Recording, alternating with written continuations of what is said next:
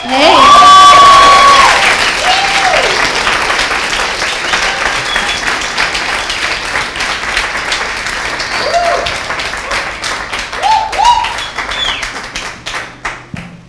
All right. Thank you, everybody. This is it's a great pleasure to be here and to share some of my work with you. I have 150 slides, so we're going to go fast through this because it's 40 minutes, and I believe in punctuality, so let's do it.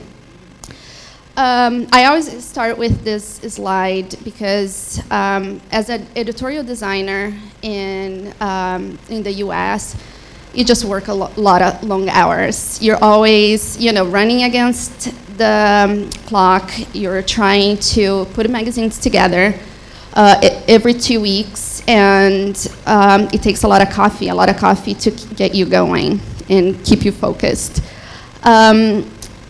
This is, I don't know, this is really low contrast, so some of you guys may not be able to see it. But I recently bought a new typeface from Typefonderie, and this is a little shout out. And it's also, it has my whole name on it, which is actually Claudia de Almeida. In the US, I go by Claudia de Almeida because it's hard enough to get Americans to say that, leave it alone to say the whole thing. But since a very young age, I always had to deal with a lot of letters. Learning how to write and having to write all these letters. It really, makes you good on the calligraphy. So design is a huge part of my life. I collect a lot of items, found things. And I find a lot of things, and I get a lot of inspiration from everyday life, and I do color code my books. This was my apartment in New York before I moved to San Francisco.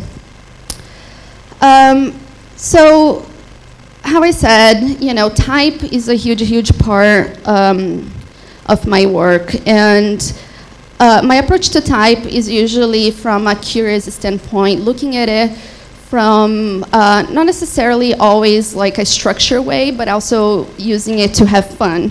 I'm going to start by showing you some sketches, and it always comes from a very conceptual place. These were some sketches that I did for one of the Gourmet books. It was a book about pasta, and the art director that was working on it wasn't sure what the design hook was going to be, and I suggested using swashes. And usually, when it's an Italian cookbook and you talk about swashes, people think very classic, very kind of something you've seen a million times. And my idea was to, just looking at all these photos of noodles, was to play with swashes and custom make them so they would feel like the pasta. And that's kind of some of how I approach design. I think usually ideas are very simple. Sometimes they can be very complicated, but just kind of having fun and looking at the shapes.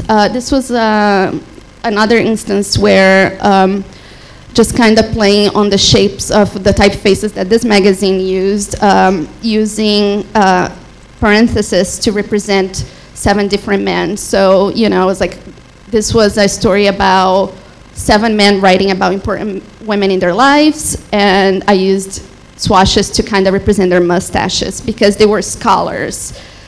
I also do a lot of lettering, and I don't consider myself a letterer.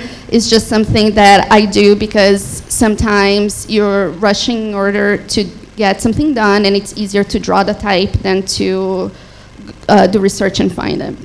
And sometimes it's, it's an illustration. I have something in my head, so I'll play with the shapes. This actually, I did it in an airplane on a flight from New York to San Francisco on my trackpad, and the guy who was sitting next to me didn't get up for the whole flight because he didn't want to interrupt me. This is another sketch. It was for a magazine that got killed because they wanted something swashy. But the idea here was, again, it was about this runner, this girl who just, she wins everything. So again, a lot of my work can be very small, very based on letter forms. Sometimes it's just about a page or a story, and sometimes it's really, really big. These are very focused little projects, you know, like this drop cap. It was for a story about, it was a fashion story where we shot the model in the desert, and the name of the story was Desert Rose. And what do you do with something like that, you know? So I created this Tuscan drop cap, and I didn't want to just use a regular Tuscan. It needed to feel a little bit more special, so it didn't just feel like another wood type. These are my design heroes. I have lots and lots of them, but these two women are very, very influential on my work. The first one's Karen Goldberg.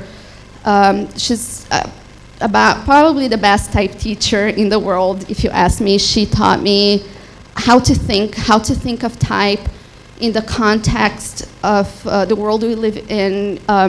Use it as a way to really communicate ideas, not only gray matter on a page. The second one was also Karen's student, and that's Deb Bishop. And Deb Bishop is one of my favorite editorial designers. She's unbelievably amazing, extremely smart, and I've learned a lot from her. And she was the first one to allow me to really do work that was mine. She kind of set me loose and let me play with type and play with ideas. Because usually when you're starting in magazine design, you get in a magazine and then you're kind of following a set template. So this is some of the work I did for More magazine. You see that I'm very inspired by Herb Lubalin as well. And the work usually has to do you know, with the story, and also kind of building from an idea. But what's interesting in this collection of work was that, in the work I was able to do and more, was that the type never had to take a secondary place to the photography. We really, for the features, the goal was to really work as a poster and get the two talking to each other, where often magazines have, it's the photo and then the type, you know, and the type is just kind of, it's the text. And here we really use type in a way to communicate ideas, and again, you'd create an opener and then follow through. This was kind of playing from, you know, the 18th, a lot of stuff we did was kind of 19th century type and done in a modern way. So for this story about pageants, I was just kind of playing with the idea of engravings and, you know, like the kind of light and how that was represented. This was actually the only certificate that I ever received from the Type Directors Club. And that year we submitted a lot, and I spent a lot of time lettering. Like, I lettered every single day. There was a new story. I lettered the front of the book. And this was what won, which was really surprising because it's a lot of white space and the type is really small. And the idea here, like, the story was about surviving cancer. So there were essays, and those stories are stories that are really, really hard to art. And I used two different typefaces. I combined Affair and Miller by Matthew Carter to kind of create this scraggly sensibility. And you see that it's like, it's italics from Miller, and the caps are from Affair. And then sometimes, you know, when you're working at a women's magazine, it was a magazine for women over 40, you'd get the stories where the headlines were just like really boring. This was a story about, you know, men we love, and I just really didn't want to work on it at all. And I got the headline, and this is the whole deck. Bad boys, nice guys, actors, astronauts, even a prince and a president. Welcome to the more to-do list. If none of these men make your heart pound, then we want to check for a pulse. And men we love, and it's just so uninspiring. But, you know, I was like, well, you know, this is a women's magazine. this is about crushes, so let's just act like a schoolgirl and have fun. And to this day, a lot of people reference this work.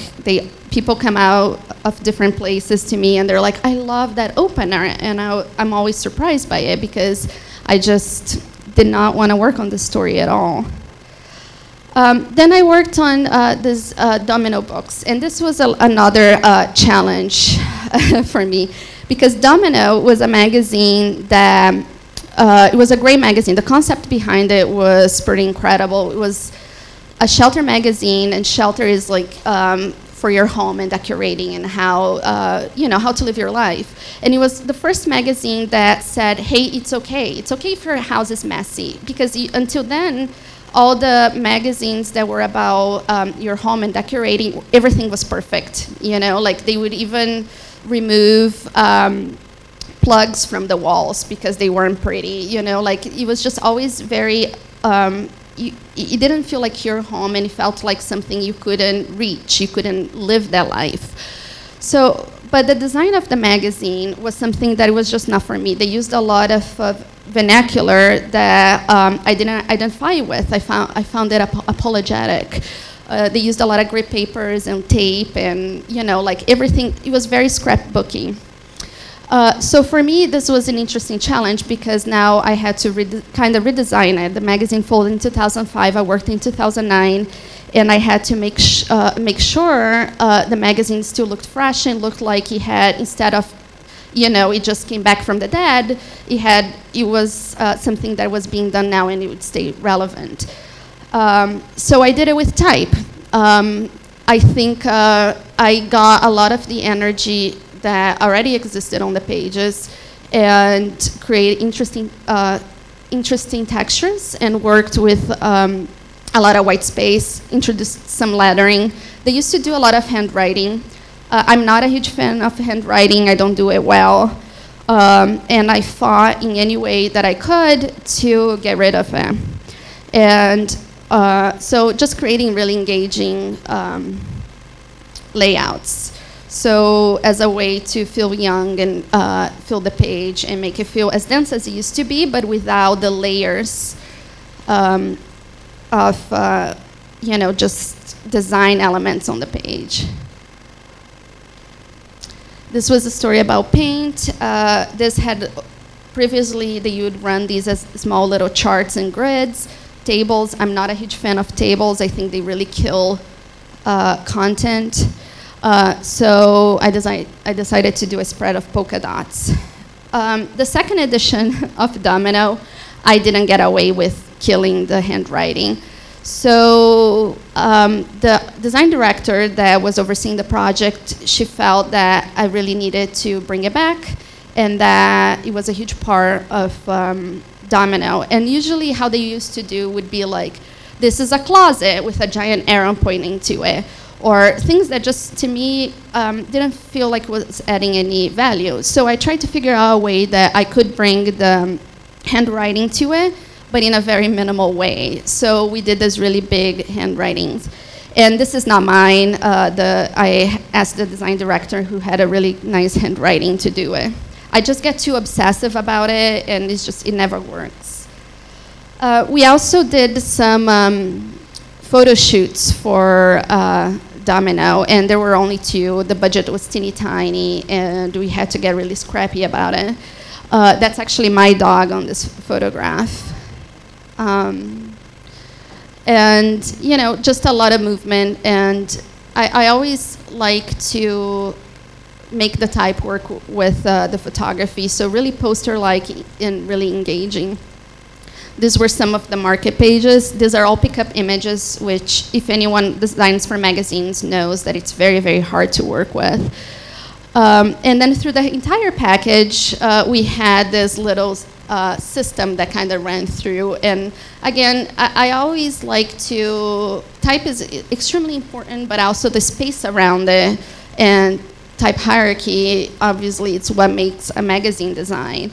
And I tend to, not as a rule, but I tend to work with lots of typefaces. And the reason I do that is because I don't always use all the weights of a typeface. I will use the bold from one, then a light from a different kind of typeface, and just kind of create the textures that feel right to me and really give the magazine or the project a voice. So here's how all the sections played out. Then after Domino, I heard that a creative director who I was a huge fan of, Scott Dadich, he's always been someone who I always looked up to. He really innovated in the area of design in the US, but also in the world. He's really well known around the world. He got a job as the editor-in-chief at Wired. When I heard about that, I was like, I have to go work at Wired, whatever it takes. So I called Scott and I asked if I could apply for the job. And I got hired and we moved to San Francisco. Once I got to San Francisco, I was the first hire. There was, magazines go through transitions, and it's not uncommon in the US to just kind of bring in new people. So I was hired not as the design director, I was hired as the deputy design director. And what that meant was that my job was to lead the design but not do a lot of managing, because this was my design job, like my dream job, and I wanted to put my head down and work. I didn't want to have to be in meetings all the time. And being that I was the first one to get there, in the time of transition, Scott had brought in Margaret Sword. This is Margaret. And Margaret used to work for Wired when Scott was creative director, and she was there helping out on the transition, and she was there to give me support, introduce me to Wired. And this was the biggest gift that anyone has ever done for me, because having a magazine is a very, very complex system. It's a very hard project. And when you have to do it in a short time, I redesigned Wired twice in the span of a month and a half, and you'll see the project. You need a great team. And this was a period of transition, and these redesigns are hard, but also redesigning a magazine that is really well redesigned, really well designed, is always a challenge. So the first issue I did was the 20th anniversary issue, and it was an encyclopedia from A to Z of everything that it's Wired. And this was an amazing way to get started, because this basically worked as my brief, right? Like everything that there was to know about Wired was here. I didn't really have to go through 2,000 issues. Just from referencing this and being able to look back at specific things gave me a great introduction. So we kept this actually pretty simple in the inside. I had to come up with a design that would allow the 7 different designers that were working at Wired at the time to be able to work on pages, and we had to divide this up, and the stories would run into each other. So we worked on a 12-column grid, and we just, in order to make this fit, we would just play with expandable column widths. And these were the 3 column widths that we had to work with. The other thing I did was to develop a whole alphabet, which Tim Gruneisen, who was an amazing art director, helped me do. And we came up with a unique style to do the flow charts. And we really unified the look by hiring a few illustrators to create art for the whole issue. And we really had fun. This was like an incredible project to work with, because it was a great format. And then the project, once we designed the template, was to really break the format and figure out interesting ways to tell stories. And all these pages faced an ad, so the white space around it was really, really important. And also, you think about, like not having section openers, it's just A to Z, so you have to keep the reader engaged. So we used a lot of movement and played with sizes. Then right after that, we jumped right into the redesign.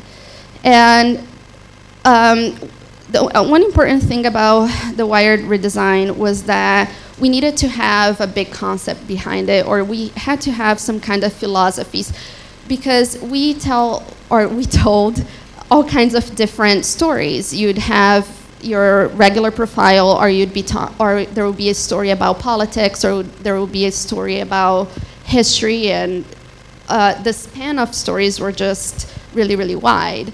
So, and Wired has always had this tradition of kind of trying something different and being innovative, and layers, tons of layers.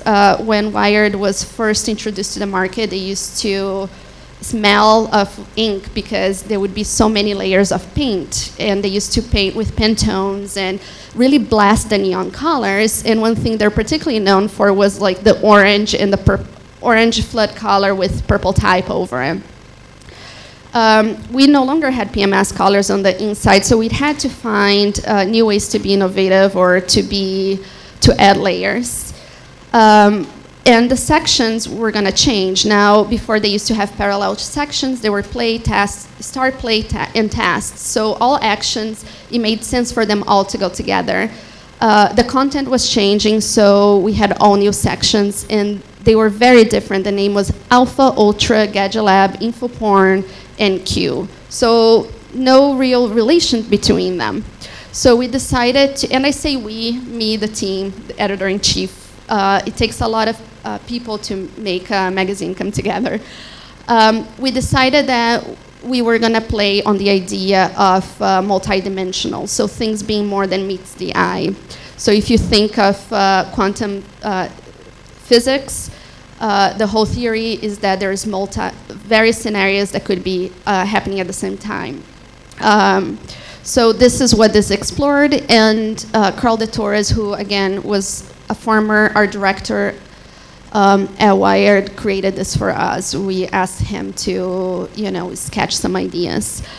A huge part of my job was, again, the type voice. What is the family of typefaces that people are gonna identify with us, and that we're gonna tell our stories. And each of the sections, since they were different from each other, would get their own. So I had to, myself and Margaret, come up with a series of typefaces that were different enough but worked together well. And after tons and tons of type tasks, this is where we arrived. And we felt that we were missing something. We felt that as great as these are, they work very well together. There was missing the extra level of sophistication, because we really wanted to add make the magazine a little bit more lifestyle. Because technology is not only just tech, it's part of our everyday life. We wear it everywhere. It's part of our life. My house alone has so many computers and things talking to each other without me doing anything. So it's around you, it's no longer a pixel, and that was an important concept behind the redesign. So I introduced Amboise from Type of Fonderie. And this, you think it wouldn't be a huge change, but actually no one knew what to do with it. When I presented to the team of editors, actually the editor-in-chief, being that he's an amazing designer, was surprised by the choice, but loved it because he understood. He understood the importance of having something that was slightly more newsy, something that would talk to a female audience. And the interesting thing about adding Amboise was that it really did make a lot of women identify with it. And I've been told by various sources that women automatically liked where men were like, I don't know. But eventually, through design and through mixing with all the elements on the page, we pulled it off. So this was a very intricate, look at this. It was just really eclectic design and lots of typeface. So in order to pull off an eclectic design like that, you really need to set some rules. And we did that by working with a really specific grid. For the front of the book, we were going to do a 7-column grid to allow us to always have an empty column. And this is how it played out. So all of this, it's important to notice, is in the same grid. We also worked with really big headlines because, again, lots of things happening. Everything was set in caps, so that I would quickly see what was a headline and what was copy. So it wasn't like you weren't trying to identify all kinds of information on a page. And then all the design elements that we used in this redesign came from this lockup. Because again, it was already so eclectic that we needed to make sure things related to each other. So the square from the letter and the space they used became the identity system for Ultra. This was the culture section. And again, it's just a way to innovate and present new ways of using our grid. And this was really done, again, to set apart the sections and to surprise the readers. This was Q. Q was kind of like what Wired is really known for. It was like how things are made kind of section. So lots of charts. We decided to start opening always on a kind of like a little diagram. And obviously, to make things more difficult, we decided that we were going to open with this giant Q. So even to this day, it's a joke that only I would do something like this, where there's half of the page is a giant drop cap. And these, the first 6, the logo was designed by Carl de Torres, and the first 6 were done by him. And after that, we started to commission them out to different artists. And this is how Q looked like. Again, you can see how the empty column image will go through that empty column, but never text. And then there was Gadget Lab, which was our like fashion our sexy section, where we started to shoot this really cool gadgets in very beautiful, shiny ways. And we brought Amboise back, and you see that one thing that I love about magazine design, and that I try to do in every single thing I do, is to make these look more like posters rather than just tiresome pages of copy. So really working around the image. For the features, we usually were very playful and, again, very eclectic magazine. So we had to avoid bringing new typefaces, and we already had so many to choose from. So we usually use this as a way to really break out of the 7-column grid and to explore ways to show information. This was a package about food, processed food, and I actually designed this myself. It was a 22-page package.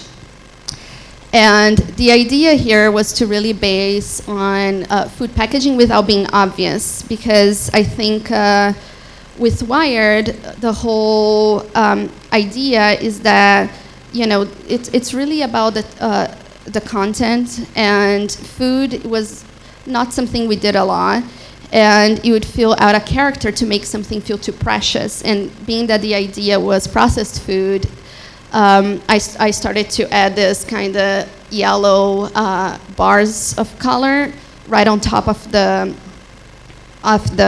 type to really give you that sense of like a press, a printing press, and things being made really quickly. Also chose to use this kind of Pepto-Bismol pink, and if you don't know what Pepto-Bismol is, it's stomach medicine, so if you eat too much you get sick. Color as a flood color is a personal kind of touch and joke, inside joke, because the whole concept behind this package was that you know, it's okay to eat processed food now. There's a lot of companies making better, healthier processed food. Not that you should make your whole diet from it. And this was a simple infographic breaking down the umami burger.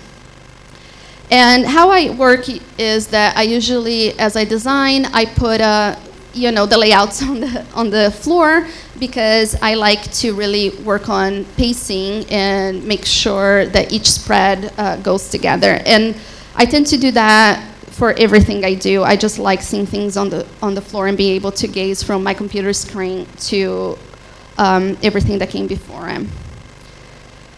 And this was another instance where it's just a simple spread, and you can see on Boaz and how it fits perfectly with a kind of a diagram. And this was actually built. This is a live garden that we built, and we hired a stylist from Martha Stewart to create everything, and the items were 3D printed. So a lot of work and care went into one spread, for example. Then I went through this phase of not by choice making type unreadable, usually conceptually, and just kind of, just working from the concept for the shoe and just reacting to the image. This is not my handwriting. This was done by a letterer from Hawaii called Matthew Tapia, who is excellent. And the second instance of unreadable type was this story called Flying Blind. And this was about just warfare, the new kind of warfare, where who's going to win is the person that can jam the enemy's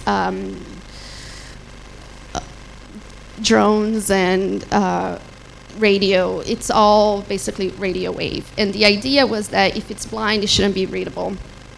The current creative director there, actually, Dave Moretti, joked about how this being unreadable but perfectly legible. So concept can sometimes drive the design, can always drive the design, but you shouldn't let yourself hold back from an idea just because of preconceived ideas of what design should be. Hold on, this is repeating a little bit.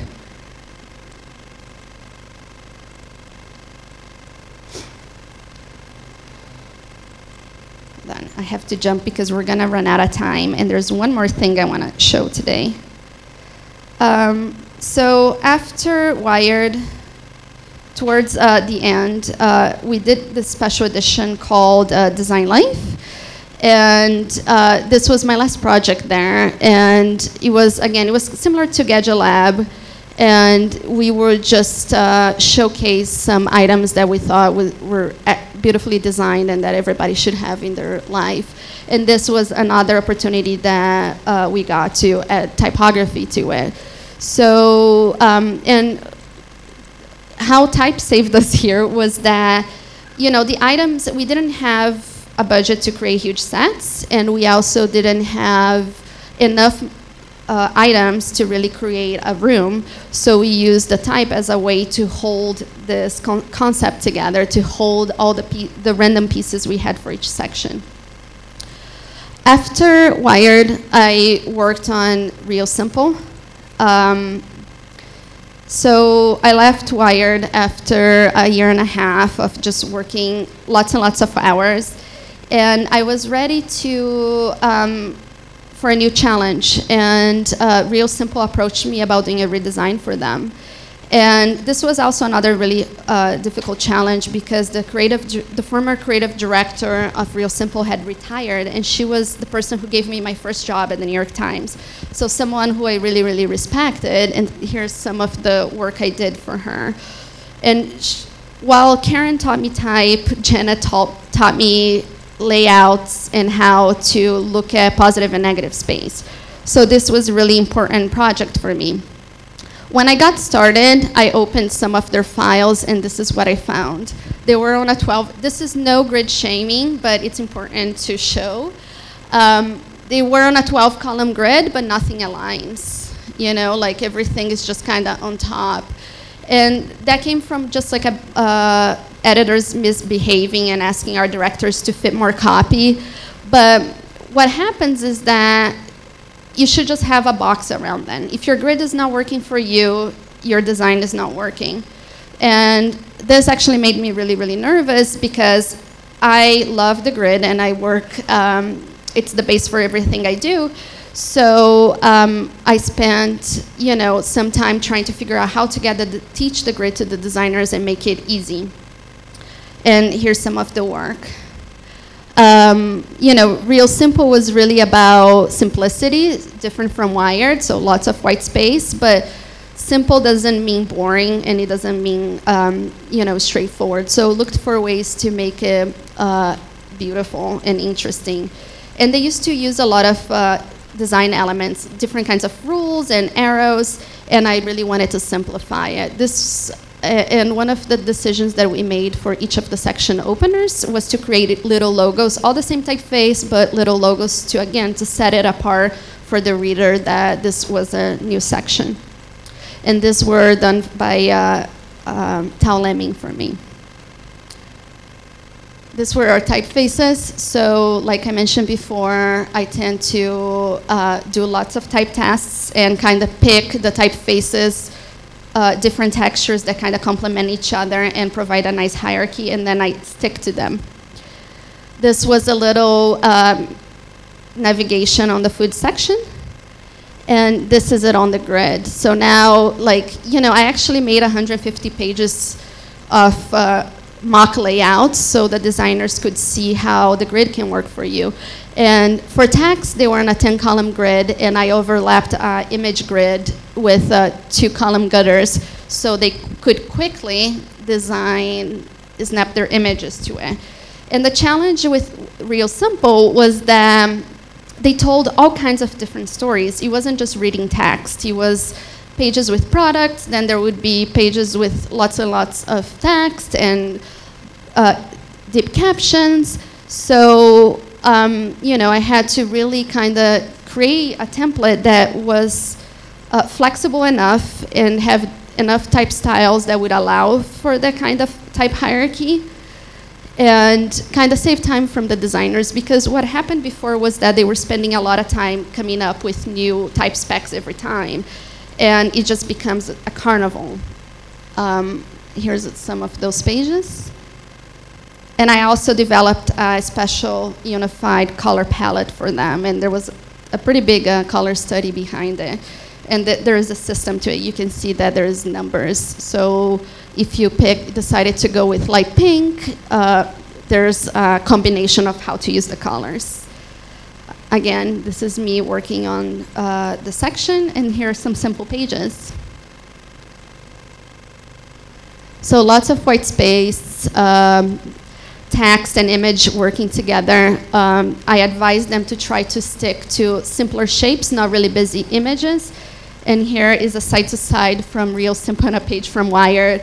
Very different voices typographically, but you can see how that from a standpoint of page design, I kind of tend to repeat myself a little bit. And I just noticed that today when I was going through the presentation.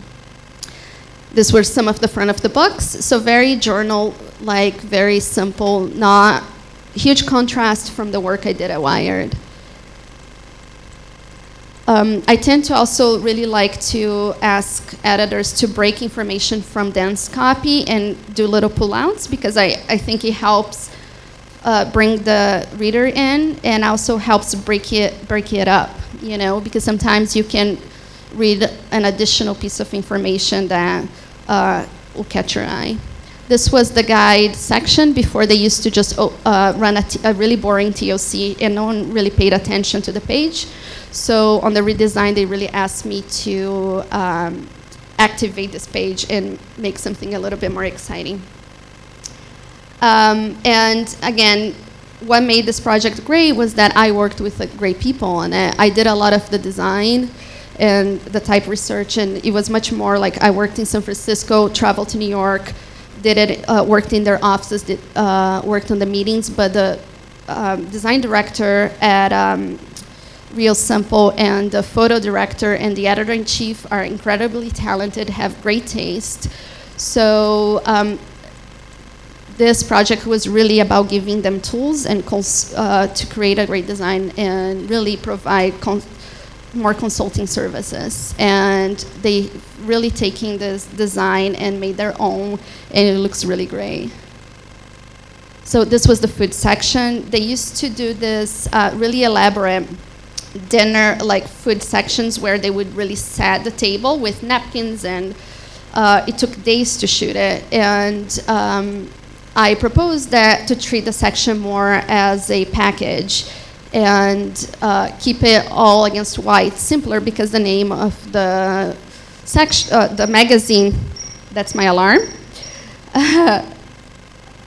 The name of the magazine is real simple. And that's actually all of it. I almost did it.